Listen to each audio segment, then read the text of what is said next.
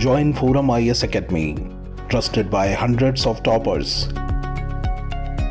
including IAS Rank 1 Shruti Sharma.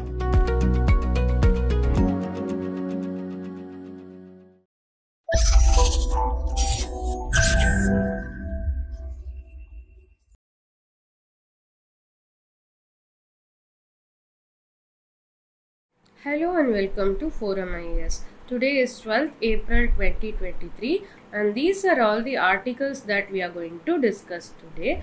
Moving to the first article, it is about the Data Protection Bill. This bill is going to be introduced in the upcoming monsoon session, which will happen in July. So, this assurance has been given by the central government in the Supreme Court, and they have said that the Digital Personal Data Protection Bill is ready. So, if this bill is passed, it will replace the Information Technology, Reasonable Security Practices and Procedures and Sensitive Personal Data or Information Rules. In essence, this DPDP bill will replace the IT rules. So, IT rules related to this, it will be superseded by the DPDP bill. Why this bill has been under discussion? Why this bill is even coming into force when we already have the IT rules? It is because of the Puttaswamy case, through which privacy was recognized as a fundamental right. Since then, there was Sri Krishna Committee, which was constituted, and they gave their recommendations, and as per their recommendations, the DPDP bill is being drafted and it is going to be introduced. So, this bill, we have already discussed about this bill in editorial analysis, but now we will see it from prelims perspective. Okay, so this bill, it is balancing between, first thing is the right of the individuals, and it also balances between the need to process the data. So both are taken care of. So say for example, we have the Aadhaar data. Alright. So there is a right to privacy on one hand, that my Aadhaar data should not be leaked. On another hand, using this Aadhaar data, I can be provided with subsidies for my data needs to be processed. So both these needs are there and they are being balanced through this bill. And this bill provides certain definitions. Firstly, it defines what is data. Data is information or facts or concepts, opinions or instructions. All these are considered as data, and it should be in a manner suitable for communication, interpretation or processing. Anything that is used in communication, which is capable of interpretation, which is capable of processing, is called as data. So this is the first definition. Next thing is the data fiduciary. So data fiduciary collects the data. So say for example, you are buying a SIM card and you are providing your data to the cell phone company. In that case, the data fiduciary is the cell phone company, and they will determine what is the purpose for which they are collecting the data and how are they going to process it and by what means are they going to process it. That will be determined by the data fiduciary, the one who collects the data. And then data principal is the one whose data is collected. I am the data principal, you are a data principal, right? It is denoting the individual. Next is the data processor, the person or a body which processes the data on behalf of this data fiduciary. They are the data processor. These things are being defined in the bill. Alright, moving on to the next article. It is about Punjab, the Khalistan movement. Some embers of this movement are brewing in the state of Punjab, and this comes under our syllabus in internal security. That is why we are discussing this. And the author uses this phrase, beware the Ides of March. So this is a phrase that was used in the Shakespeare play Julius Caesar. So we all know Julius Caesar was assassinated. So sometime before his assassination, a soothsayer, that is one who predicts the future, he says to Caesar that beware the Ides of March. That beware, something bad is going to happen. That's what this phrase denotes. It's not relevant for exam, but in regulatory body exams or bank exams, they can ask it in English section. So it's a fun fact also. That's why I discussed it. Moving on to the relevant part of this article. Why is this in article? There is some kind of radicalist thread that is in Punjab, that is raising its head in the state of Punjab. So what happened? First we need to know what happened. Why are we saying that there is a radicalist threat? Because of the emergence of a self-styled Sikh extremist preacher Amritpal Singh. So he was in news, his apprehension, arrest. About that there was a lot of hue and cry, and he has modelled himself on Bhindranwale. So Bhindranwale, he was the Sikh extremist leader during the Khalistan movement of the 80s. So this Amritpal Singh, he is modelling himself after Bhindranwale, and he seems to be galvanizing the fringe among the Sikh youth. So basically what he is doing is, he is mobilizing the fringe, and he is also mobilizing resources from the Sikh diaspora in Australia, Canada, UK, US, etc. So he is getting manpower from among the extremist group among the Sikh youth, and he is getting money from the Sikh diaspora. That is the allegation that is leveled on him. And Bhindranwale was assassinated in the 80s itself. There is a core group of Bhindranwale which is kind of operational. They are not very active, but it is seen that this core group of Bhindranwale, they have connections with pro-Khalistan groups like Sikhs for Justice, Babbar Khalsa, Khalistan Liberation Front. This group is having connections. So these groups are getting activated. That is a cause of concern. Now all these things are happening in Punjab, and how should we interpret this?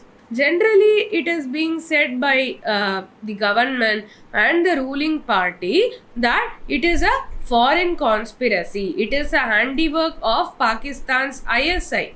But we cannot just ignore this big thing as a handiwork of ISI. Some kind of dissatisfaction, some kind of dissent must already be there. Then only ISI can make use of that kind of dissatisfaction.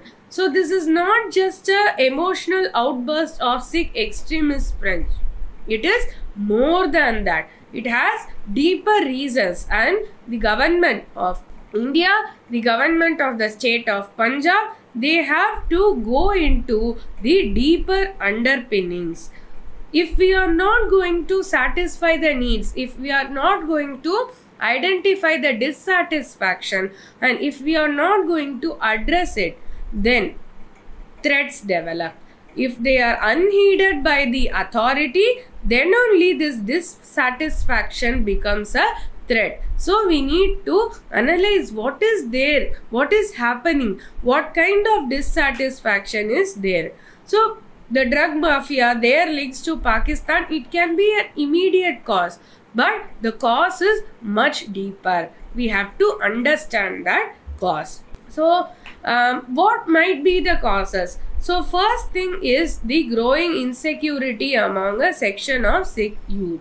So it can be regards to obtaining employment, it can be regards to making a mark in life. So this kind of insecurity is there. Second thing is from Sikh peasantry. We know that Punjab is a green revolution state, and now the benefits of green revolution are not that much. We have attained saturation. So there is a economic decline, and that is also leading to radicalization, and also the threat posed to Sikh religion because of conversion to other religions such as Christianity, that is also causing a dissatisfaction in the state of Punjab. And Amritpal Singh, he attempted to attack a police station. He was crowned as Varis Punjabdi. All these things are happening, and this is the intelligence that is arising. And in 2021 there were farm law protests that were taking place. Right now, as per the farm law protest, there needs to be investigation into were there other factors at play. Was there any kind of radical elements which were also contributing to farm law protest? That also needs to be investigated. In the diaspora Sikh, there is a revival of Khalistan sentiment. There is no doubt about it. But we have to determine whether there is a sign of revival of Khalistan sentiment within the country. Is there a dissatisfaction among the Sikh community in India? And are they passionately advocating for Khalistan? These things needs to be investigated through intelligence inputs. So we are seeing all these symptoms of radicalization, and what needs to be done? The way forward is that India needs to convince the rest of the world. So if we take the case of terrorism in Kashmir, so in terrorism, India is very successful in conveying to global community about the terrorism in Kashmir. But in case of Khalistan, in case of this case, India should effectively convince the rest of the groups. We have intelligence exchange with countries like US, UK. So in that context, it is easier to make our case in the global arena. India should realistically portray the true nature of the radicalist Khalistan threat. So if India is successful in convincing the global community, there might be sympathy for India's cause, and there might be help from countries like US, UK, Australia, where there is outward display of Khalistani sentiment. So this needs to be a way forward. We have to research, we have to gather intelligence, we have to do advocacy rather than resorting to hard measures. So we have to first understand the true causes rather than undertaking hard measures, right? So this is about this article. Essentially the article says that there needs to be intelligence, there needs to be understanding of sentiments of Sikh people,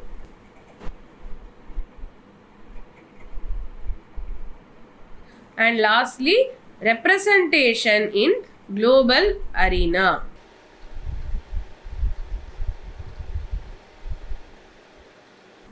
If we have to summarize this entire article, these are the 3 points. So it talks about intelligence gathering, understanding of the sentiments, and we have to articulate our threats in the global arena effectively. So that is what is discussed in this article. Moving on to the next article, it is about preventive detention. Preventive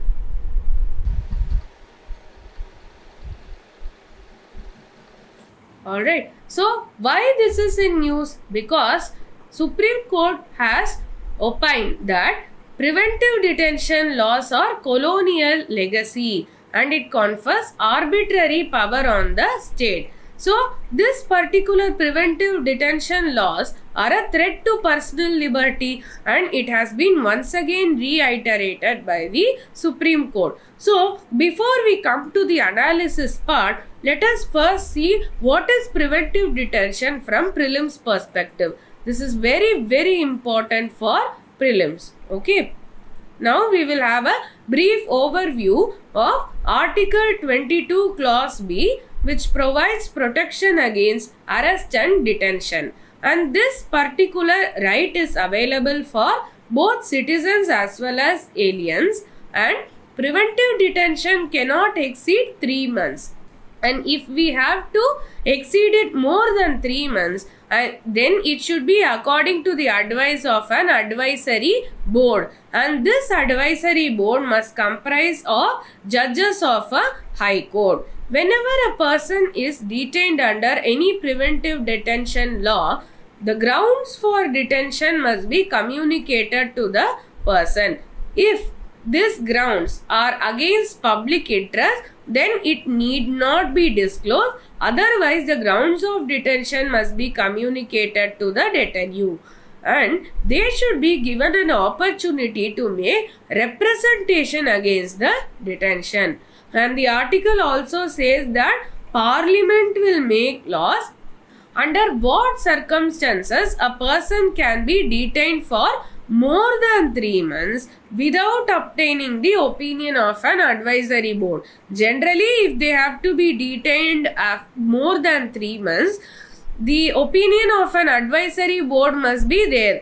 But Parliament can make a law prescribing which circumstances a person can be detained more than 3 months without obtaining the opinion of the advisory board, and what can be the maximum period of detention under any case, and what procedure needs to be followed by the advisory board. All these things can be prescribed by a law made by Parliament, and preventive detention laws are there. So these laws can be made by Parliament as well as state legislature. Parliament can make preventive detention laws for defense, foreign affairs, security of India, security of a state, maintenance of public order, maintenance of supplies and services. For all these grounds, the Parliament can make preventive detention laws.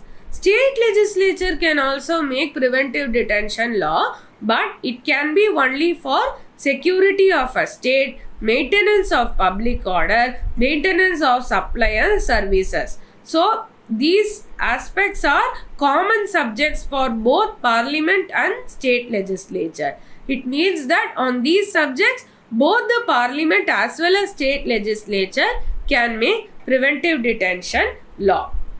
Okay, now coming to the analysis part. So what happens is, we already saw, whenever a person is being detained, the grounds of detention has to be communicated, right? But many a times there is a failure to adhere to procedural safeguards. The procedural safeguards, how a detainee should be held, how they should be communicated the grounds of detention, how they must be allowed to make representation against this detention. These are all the procedural safeguards. But practically, if we see, there are multiple evidences saying that procedural safeguards are not properly followed, and many a times detention orders are set aside. But even if these detention orders are set aside, it is not of any use to the person who is detained, because this kind of detention orders being set aside happens months after their detention. The case will be going on for months, or even after the expiry of detention. Then the court will rule that this detention is illegal.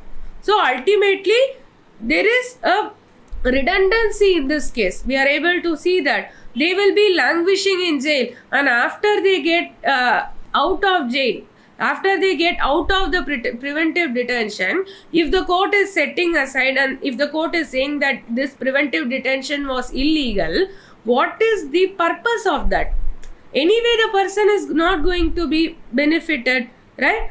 And Many at times there is failure to provide proper grounds for detention. These are all the procedural safeguards.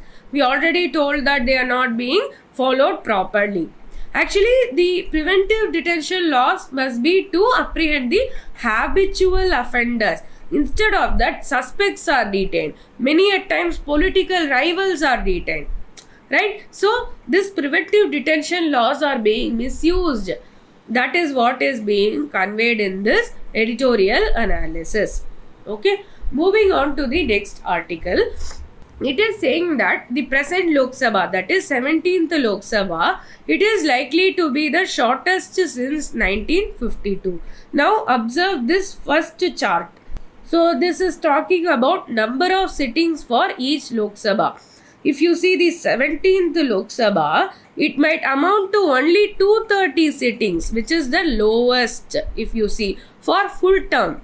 So here there are very low sittings, but they didn't complete 5-year term. But 17th Lok Sabha will be completing its 5-year term, and in a full term Lok Sabha, this is the lowest number of sittings. Then this chart is important. Number of bills passed by Lok Sabha. So if we see after the 13th Lok Sabha, the bills passed by the Lok Sabha are steadily declining. This might be asked in MCQ questions. Next chart. Time spent on budget discussion. If you see in 2023, only 16 hours are spent on budget discussion. That is a worrying trend. Number of debates. Here they are talking about adjournment motion, short duration discussion, half an hour discussion, etc. So if we see the adjournment motion, it has remained steady over time. But the debates, that is short duration discussion, half an hour discussion, they are all steadily declining. Next chart is talking about share of question hour. So if we see as total amount of time that is happening in a sitting and its ratio to question hour, see the question hour is very minuscule. So this is a worrying trend for our democracy. But from prelims point of view, we have to talk about these things. That is, first thing is motion of thanks. Why there is a motion of thanks? Because first session after every general election and first session after every fiscal year, it is addressed by the president. And this address will be discussed in both the houses of parliament on a motion called as motion of thanks. They will discuss the contents of this presidential address, and at the end of this discussion, a motion must be passed, and that motion is called as motion of thanks. And this has to be passed. This has to be passed in Lok Sabha. And if it is not passed in Lok Sabha, then it means that there is defeat of government. Okay, that is our motion of thanks. Next thing is about half an hour discussion. So half an hour discussion, it is to discuss a matter of public importance which has already been discussed, and it is just a elucidation on a matter of fact. Generally, the speaker allots 3 days in a week. 3 days in a week is allotted generally for half an hour discussion, and at the end of this discussion, there is no motion or voting, and it is just a revival of a discussion that has already taken place, and there needs to be some clarification of fact. That is half an hour discussion. Next one is short duration discussion. It is also called 2-hour discussion, and the speaker can allot 2 days per week for this short duration discussion, and it should be on a matter of urgent public importance. Again, like half an hour discussion, in short duration discussion also there is no motion or voting.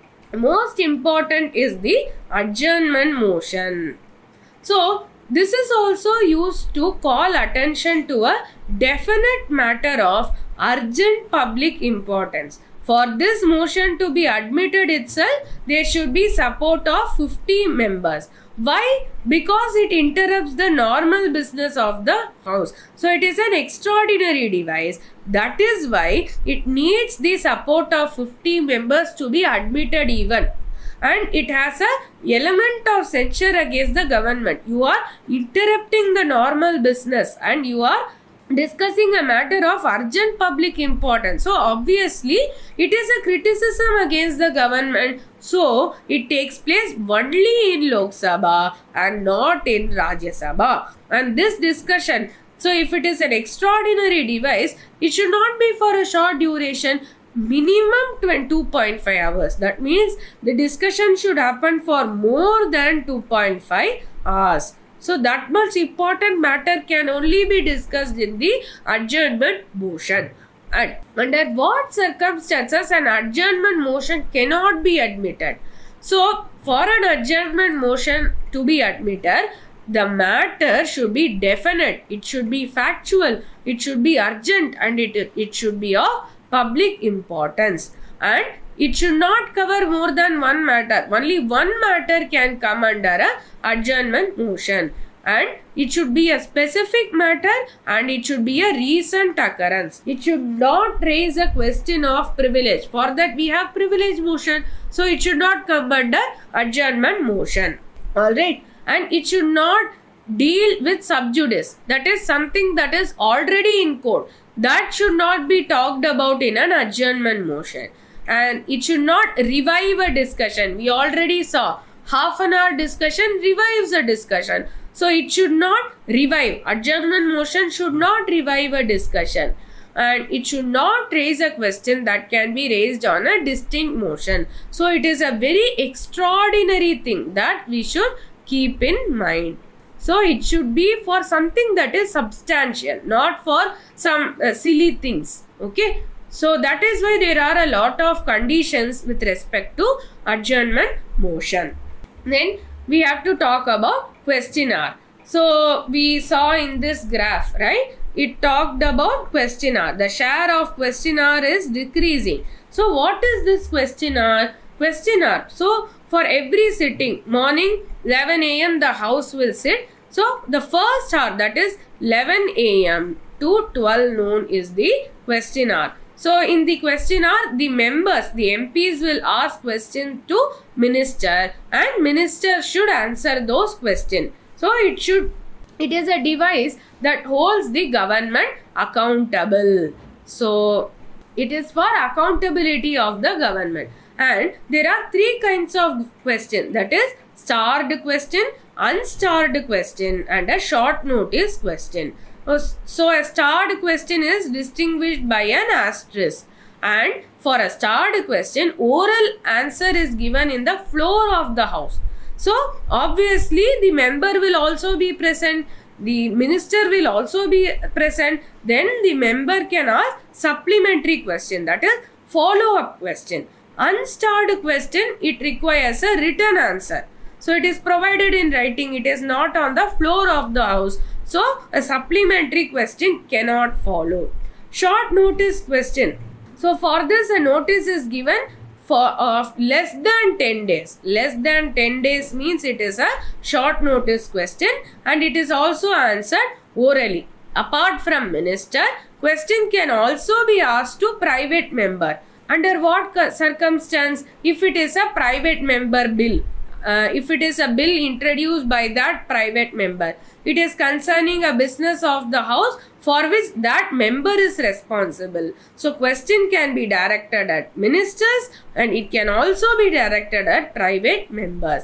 That is about question number. That's it about this article. We'll move to the next article. It is about technical textiles. Ministry of Textiles, they have unveiled quality control order for technical textile items for 19 geotextile and 12 protective textile. I'll explain what are this in the next slide. So this is the first technical regulation in the country for technical textiles. And what are they said? There should be mandatory BIS marking. BIS is Bureau of Indian Standards. That is BIS. there should be mandatory BIS marking, and from this notification issue date, within 180 days of issue, the technical textiles should have a BIS marking. Now, what is technical textile? It is a functional fabric. It's not something we wear every day. That is textile. Technical textiles are functional fabrics. They have application across various industries. Say for example, here they have shown protective gear, right? So this is a technical textile. Especially this is the protective textile. Okay, so they have some kind of utility. They are not the everyday clothes that we wear. Okay, so there are 12 technical textile segments, that is agrotech, meditech, even bandages, the masks, they are all meditech. They are also technical textiles.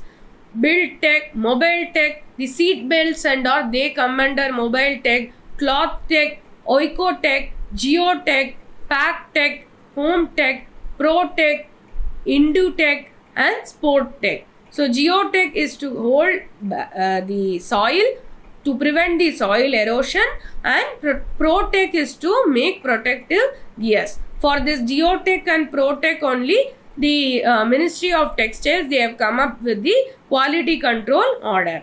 And regarding this, there is a National Technical Textiles Mission. This is very important. It might be asked in this prelims. So, why this mission has come up? To make India a global leader in technical textiles, and also to increase the use of technical textiles in the domestic market.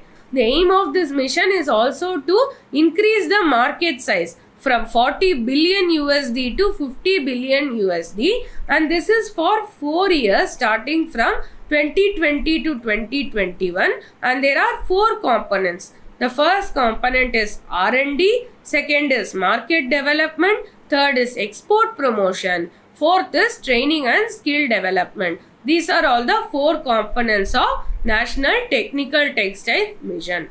That's it for today's discussion. We will see some previous year question. So this is also from 2019 prelims.